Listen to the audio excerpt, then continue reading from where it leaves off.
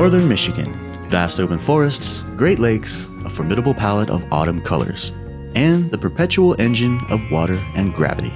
Here we find a wonderful compilation of quirky roadside attractions, wholesome food, and the ever-present notion of good old-fashioned American values. The people are friendly, the beers are handcrafted, and the photography is like nothing you've ever seen.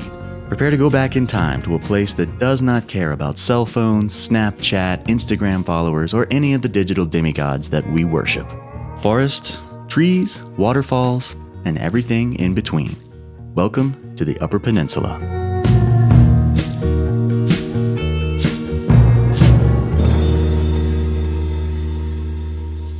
Welcome to Northern Michigan. We are in the iconic Upper Peninsula, and I dare say anything you've ever heard about this place is probably true. Michigan has had a very warm and rainy summer, which means all the trees are extremely vibrant and healthy. I've literally never seen this much color in my entire life, which means we got a lot of work to do. Let's get started.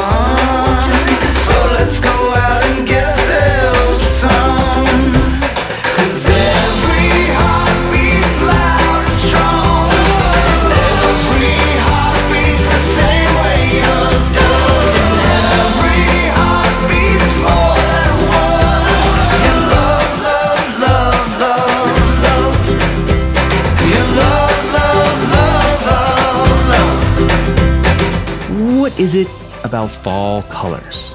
They manifest every single year, and yet somehow we just can't get enough of them. When the leaves start to change colors, people travel for thousands of miles just to get a look at some trees which are no longer green. And don't even get me started about photographers. We completely lose touch with reality. We obsess over every tree, every lake, every reflection. And we talk about autumn as if we somehow have an influence on what Mother Nature is up to. Did you see that, boys? There's a little more red this year. Not as much as 2 years ago, but definitely more than last year. I'm telling you, it was that cold snap we had last week. You want to see red in your composition? Boom, cold snap. You're welcome. Now shut up and sign up for my workshop. All the same, there are places in this world which have become somewhat legendary when it comes to fall colors. And this is what brings us to the Upper Peninsula.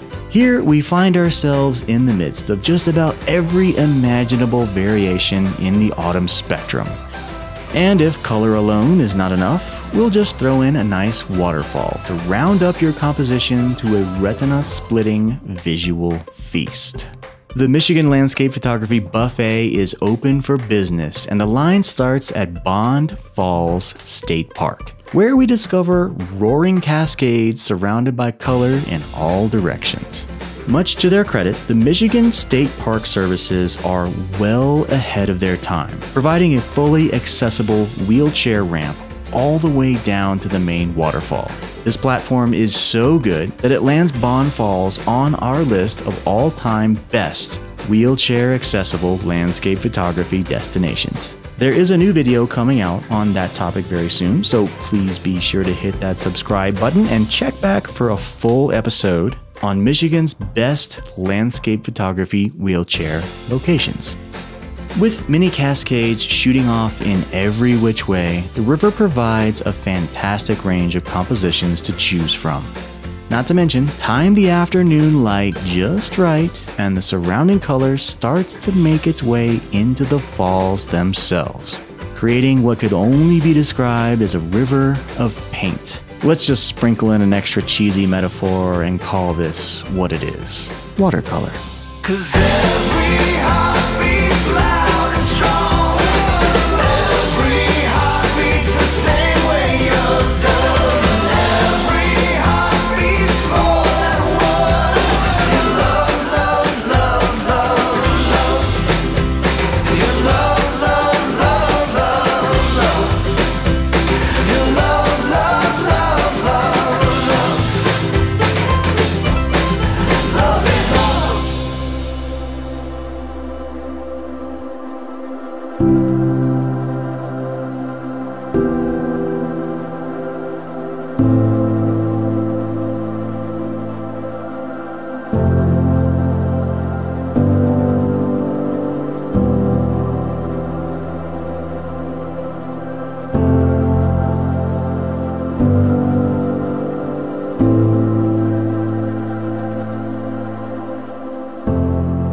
Welcome to Marquette, Michigan. Situated on Lake Superior, this little college town is home to a compilation of seafaring history and good old-fashioned outdoor lifestyle. Head west out of town and the old 510 bridge makes for a nice place to start your day. The McClure River Storage Basin is the perfect place to cast a line, paddle a kayak, or just have a good old-fashioned picnic. Once you've had your fill of the charming old trestle bridge, travel a short distance and we find ourselves in the midst of Dead River Falls State Park. Dead River. Now, before we begin, let us not be fooled by the strangely morbid name, because we are once again surrounded by a magical world of water and color. Cascades splash in all directions as trees drape across the river, filling the water with reflections.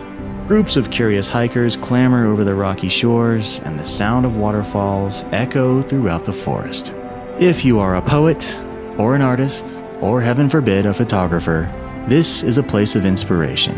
Find yourself a quiet rock by the shore and watch the creek pass by. There is no injustice here. No racism, no taxes, no bill collectors, no politics, no coronavirus, and no distraction. There will always be plenty of chaos waiting for you back home. But for now, it's time to sit back, relax, and let nature take the reins.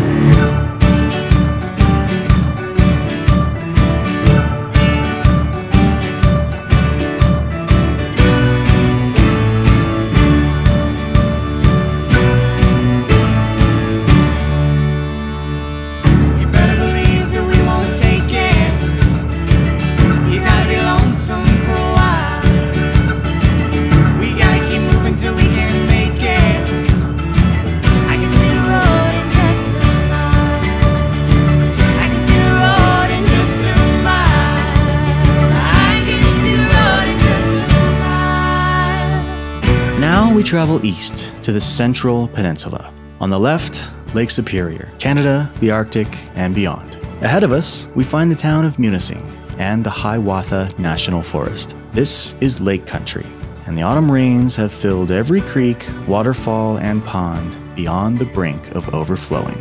As the forest stretches for miles, going no place in particular, it brings us to an interesting theory. Many landscape photographers tend to think solely in terms of location.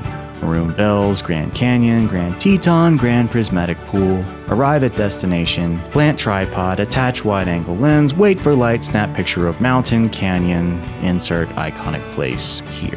I would like to humbly submit that while this is a sound practice, it only fulfills one part of a much broader equation.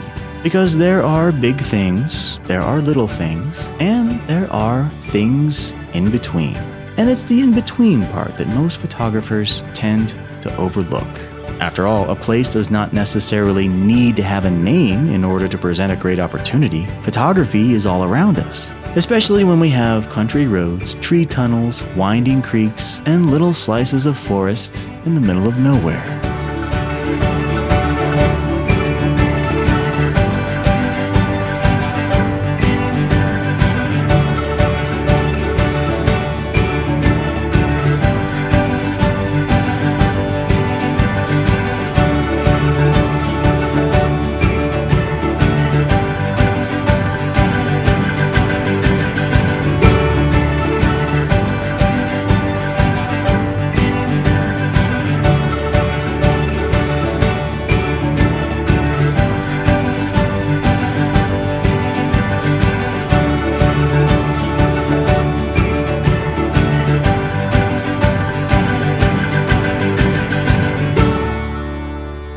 So it's not the Grand Canyon, but that's okay. In a world where Instagram and YouTube have revealed all the secret places, it's nice to know that there are a few little bits of treasure still out there. Not quite here, not quite there, just in between. Tahquamenon.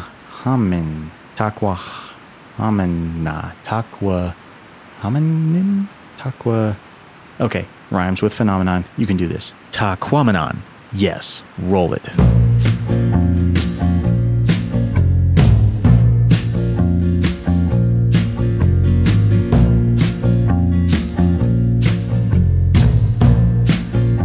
Travel to the east as far as you can go, and the rolling forests of the Upper Peninsula drop sharply into the frigid waters of Lake Superior. We find ourselves in the town of Paradise, and just beyond are the roaring cascades of Tahquamenon Falls. Known as the Little Niagara of Michigan, this waterfall runs at thousands of gallons per second, and it receives thousands of visitors every year. Autumn is certainly a popular time of year, but despite the large density of tourists, the falls are still a must-see. Once again, we have superb wheelchair access to a series of overlooks which provide an excellent vantage of the falls. And if you're one of those photographers who absolutely must have a location all to yourself, just follow the golden rule of landscape etiquette. Get there early and enjoy the solitude. Just a few miles down the road, Tahquamenon Falls actually has a little brother, or perhaps more accurately, a family of cousins. These little falls scatter in all directions, sending cascades down staircases of rock to create all kinds of pleasing compositions. These falls can only be reached by rowboat, giving them a rather wonderful, old-fashioned appeal. And that is the beauty of photography. The best images always come with a little splash of adventure.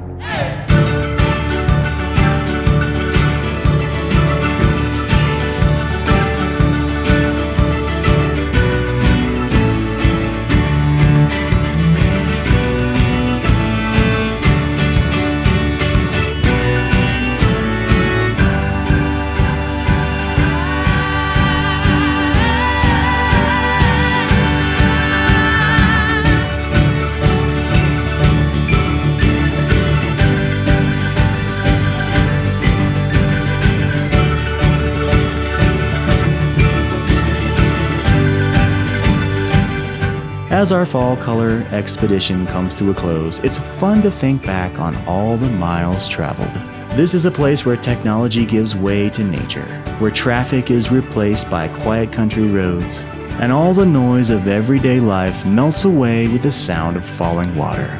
We visit iconic milestones, experience the big things, appreciate the little things, and all the while, take time to discover all the things in between.